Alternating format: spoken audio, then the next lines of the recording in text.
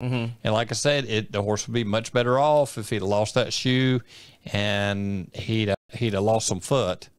But, I mean, you look at that alignment of that coffin joint, it's broken backwards. Yeah, it's almost pointing straight out. And there again, if you do that line down from the joint, the shoe's just about completely in front of the foot. Yeah, there's nothing underneath that joint. The heels and everything are hanging way out the back.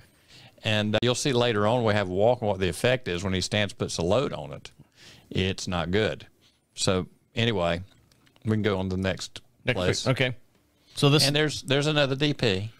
And you know on that alignment, those joints don't look terrible. They're not bad. Decent enough. Yeah. There's a little bit of something, looks like the back of that navicular bone, right down some, right in there. Probably a little bit of changes in there.